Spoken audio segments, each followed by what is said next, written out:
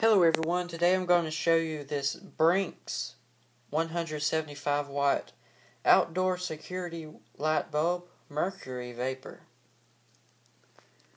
It is only 10,000 hours, probably because of the thin glass bulb. Not as good quality as any of the other ones, Philips, GE, Sylvania, but they're convenient. They don't cost much either. You can see the mercury and the arc tube.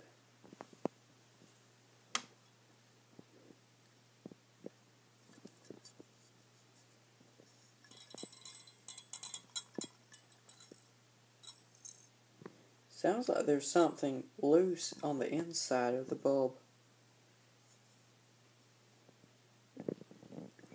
I just found it.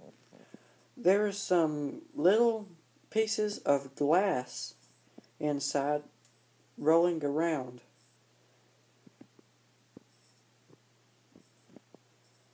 I hope that the arc tube, well, it looks like glass. The arc tube is fused quartz, but I sure hope that's not pieces of the arc tube in there.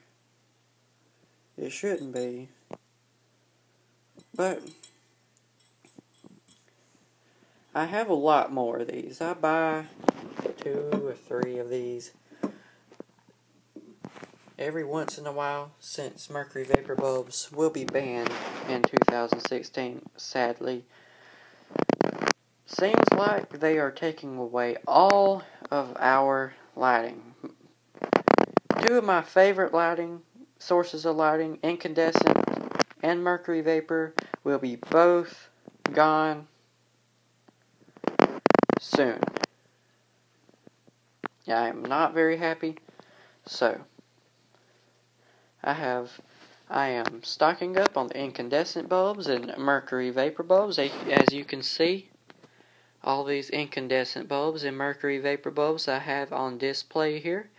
I already have videos of these posted. If you would go check those out, please.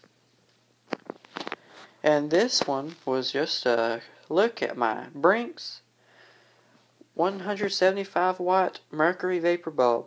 Thank you.